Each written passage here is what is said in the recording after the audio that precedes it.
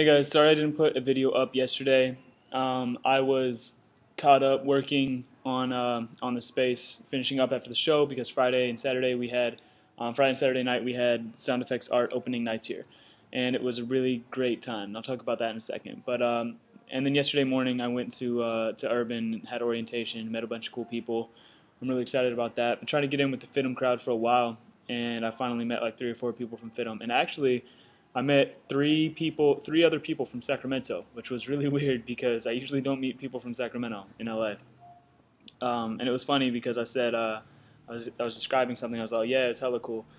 And one of the people was like, oh, you're from NorCal, and everyone kind of laughed in there because they all know there was half the people there were from LA, and then I guess the other half were from Sacramento. But yeah, so it was cool. I did that, and then I watched a bunch of football, got some stuff done here, and cleaned up the studio, which has been needing to happen. And now today I can, I'm posting a video on my main channel with the update of the space, which a couple of you guys have requested. And then I'm going to spend the rest of the day painting shoes. Days that football's on, I'm very productive because I sit next to the TV and paint shoes and watch football all day. I need to remember to turn this off when I record videos. I never do. Yeah, real quick, I guess I'll just talk about how the show went.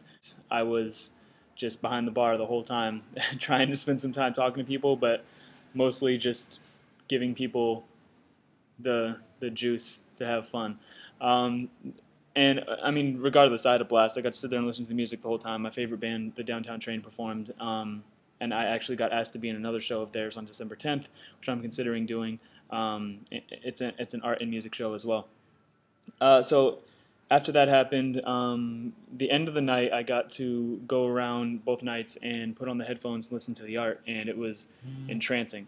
I had a really good time.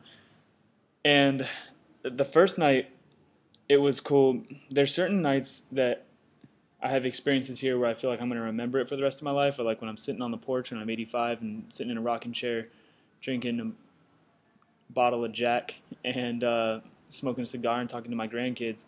Um, those nights are the ones where I feel like I'm going to be describing them because I have a really bad memory, but there's certain things that stick out in my mind. Friday night was one of them. I finally got to go party, so I got real drunk and we have a room called an art carder room, which is you take these little cards and then you draw or like paint on them and then put them up on the wall, and it's this really cool experience for artists to have together because they all hang out together, and usually they're drinking, and so they're just being really social and then drawing together. Most of the time people are saying, hey, you draw this, I'll draw this. So I sat there with my friend Ivana, and I drew the universe, and then she drew the flag for the universe. And as we're sitting there, I'm wearing my Think Tank shirt, so people know.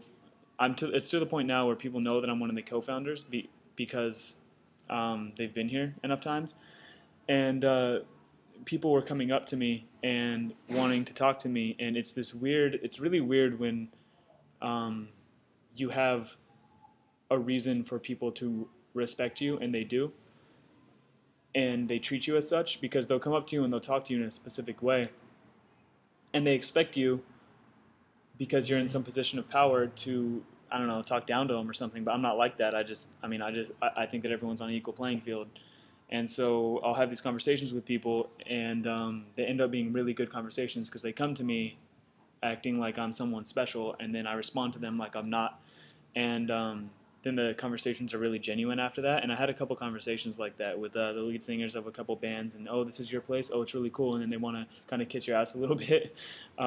People who have never met you, and usually, or other artists or whatever. And there's some people who don't do any of the ass kissing. I mean, it's a natural thing. I do it. Everyone does it. But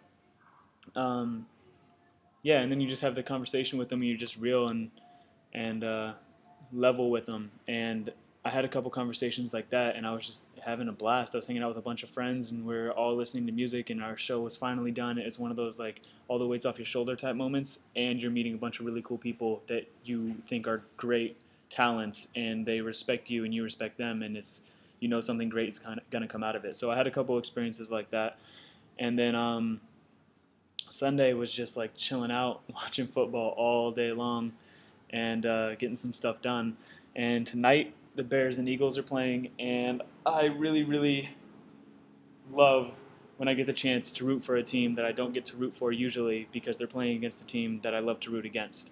So my friend Chris is a huge Bears fan, and I get to root for the Bears tonight because they're playing the Eagles. Although I watched Deshaun Jackson play at Berkeley for like 2 years, went to every single game, and I'm a huge Deshaun Jackson fan. It just really, really sucks that he went to the Eagles. I hate Mike Vick, so I can root against him. But man, Deshaun Jackson, what are you doing, man? Play for the Cowboys. So anyway, I'm going to go. I have to finish putting this video together for my main channel with the update of the space. And when it's up, I'll link it to you right here. Bye.